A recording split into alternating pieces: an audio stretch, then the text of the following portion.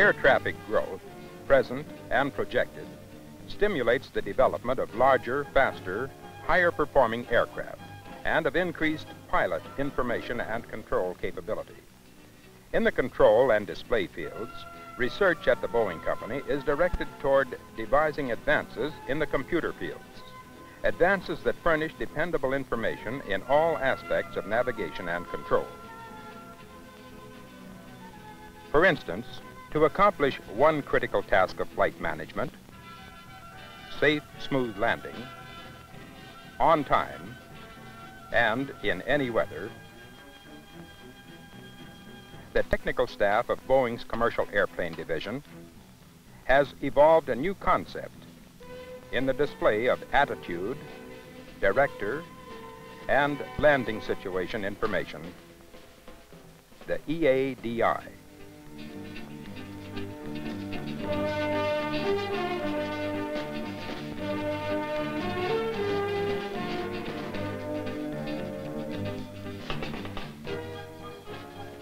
The EADI concept evolved from flight control problems revealed by Boeing's supersonic transport research.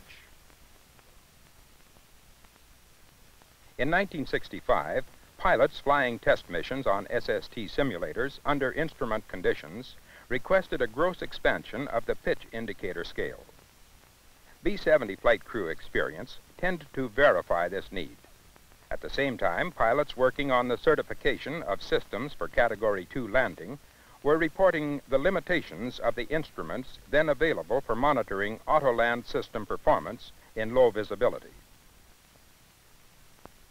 Therefore, Boeing commenced development of the EADI concept on this visual flight simulator located at its Kent, Washington facility. The development utilized a cab, a model room, and a digital computer.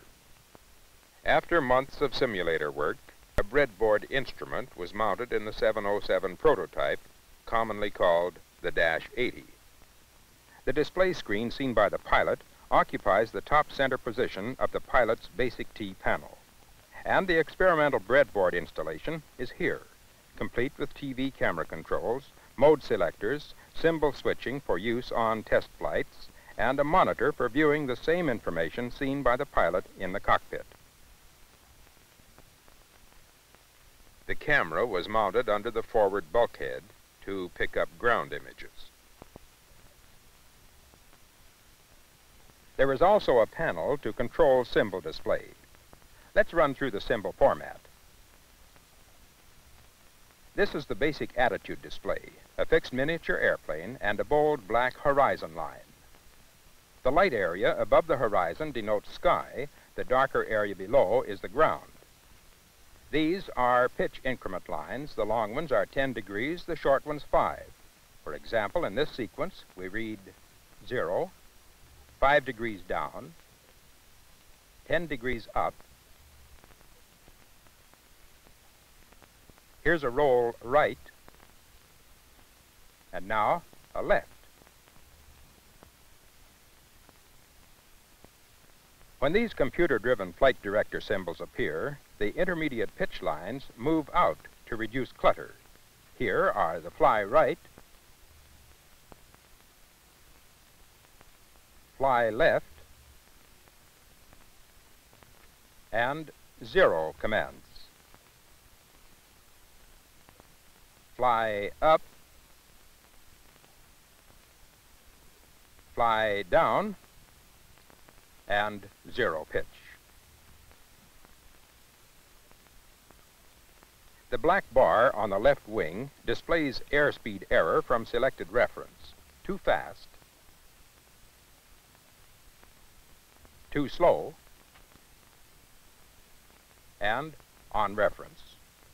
The heavy white bar displays the actual flight path angle irrespective of airplane attitude, climbing 3 degrees, level flight, and descending 3 degrees. A feature believed unique to the Boeing EADI is the thrust management, frequently called the potential flight path indicator.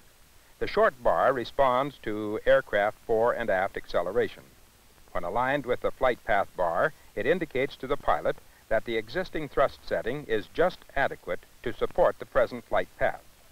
When the aircraft decelerates, the potential flight path bar moves below the actual flight path bar. For acceleration, of course, the reverse is true. The radio altimeter, which will have a full 2,500-foot range in production models, has a 780-foot range for this breadboard. Superfluous information is eliminated by displaying altitude in 10-foot increments down to 90 feet.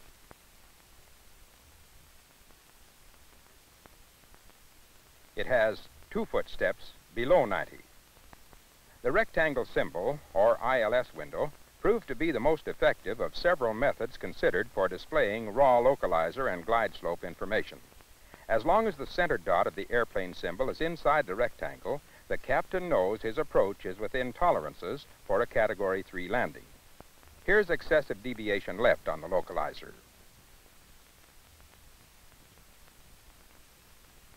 On course, and right.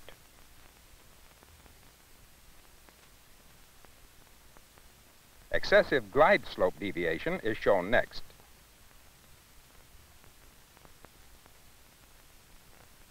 Too high on the glide slope.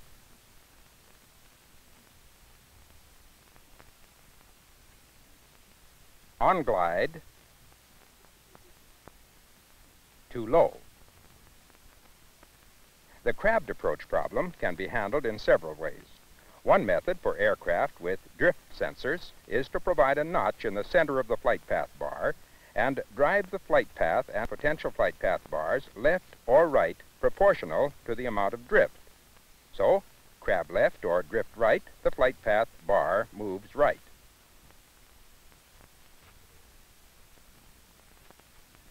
In a crabbed right situation, it moves left. Thus, the pilot is provided with information on his instantaneous velocity vector with respect to the desired aim point. When the TV input is switched on, the image of the approach terrain can be viewed in conjunction with flight path and pitch scale displays for precise flight control. Notice that the upper portion of the TV image is blanked. This avoids reflections from the airplane skin and provides an uncluttered background for command symbols. Since installation in the -80, the EADI has been tested in many locales and often in connection with other programs. During the summer of 1968, a test program was conducted at Oakland, California Airport by NASA's Ames Aeronautical Laboratory. NASA was studying noise reduction problems. Boeing joined in the program to gain additional EADI experience.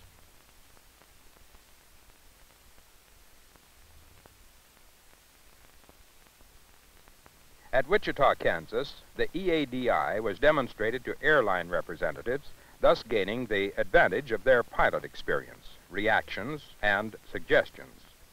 One valuable improvement resulting from their comments was making the horizon line blacker and bolder. This made visual orientation easier and quicker for the pilot. During the Wichita tests, the 5-degree lower pitch line was borrowed and made adjustable to serve as a deviation reference from the desired visual glide slope. Also, as an experiment, the pitch lines ran all the way across the screen during these tests. Notice how the heavier white flight path angle bar responds rapidly to turbulence and deliberate pitch changes, whereas the 3-degree reference line continuously shows deviation from the glide slope. During this run, an airline technical pilot was evaluating the potential use of the EADI in steep angle noise reduction approaches.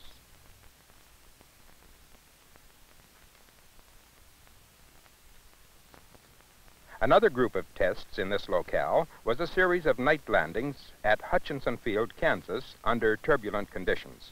A strong crosswind from the right shearing out at lower altitudes. The displaced view of the runway under extreme crosswind conditions has created some problems. However, on airplanes equipped with drift sensors, such as Doppler or inertial systems, The display problem associated with crosswind can be handled as discussed earlier. These demonstrations emphasize the fact that the usefulness of the EADI is not limited to instrument weather conditions.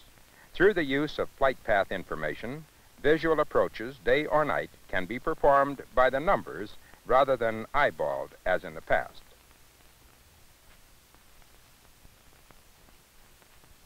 Simultaneous with breadboard testing in the Dash 80, Boeing invited bids from established avionics suppliers for the construction of 2 prototype EADI systems packaged to ARINC standards and capable of passing functional and environmental qualification tests. The Norton Division of United Aircraft Corporation was awarded the contract and has delivered the prototypes to Boeing. Here in the laboratory in Boeing's Developmental Center, extensive bench testing is proceeding. Their altimeters are full range. Their displays follow the same pattern as in the breadboard instrument, 2-foot increments between 0 and 90, 10-foot increments thereafter. The horizon controlled by the pilot's gyro no longer runs all the way across the display screen. So gyro differences show up instantly because the extreme ends of the horizon line are controlled by the gyro of the co-pilot system. Specifications also called for an adjustable pitch reference line, the dashed bar seen in this view.